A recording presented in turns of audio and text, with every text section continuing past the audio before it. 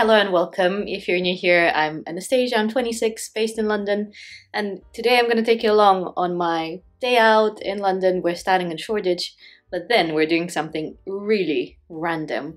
We're going to go to the end of District Line. I'm not going to tell you which, you're going to have to just find out for bands and just going to see what's there, really.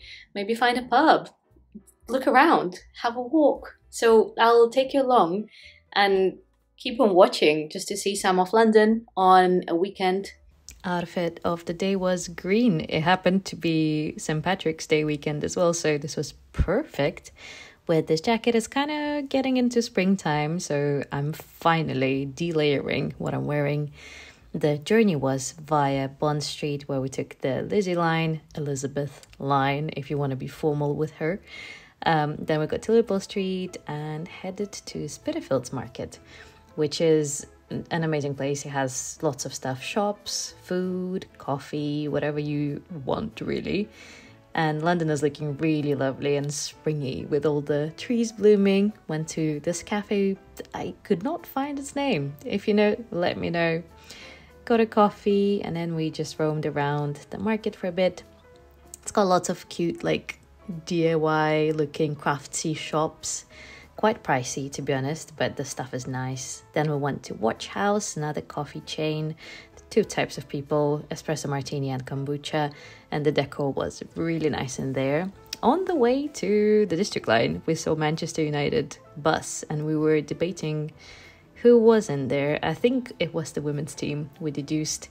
Very nice view of London on the way to Aldgate East, where we begin the District Line journey, the big event of the day. And yep, in case you didn't understand, Aldgate East, District Line. Here's a train.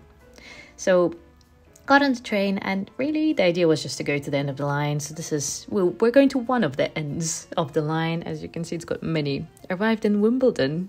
That was our choice of the day. And Wimbledon is a very nice area, so it was not a very risky endeavour to go to that end of the line. Nice trees coming out of the station, and of course a pub. I think it was called Prince of Wales, that one. Didn't have space, rugby was on, so it was absolutely packed. Walked around, just having a look. It's a very cozy, kind of residential feeling area. It was a Saturday, but it was still very calm and tamed for a Saturday in London, and ended up in the most quintessentially British place, Wetherspoons.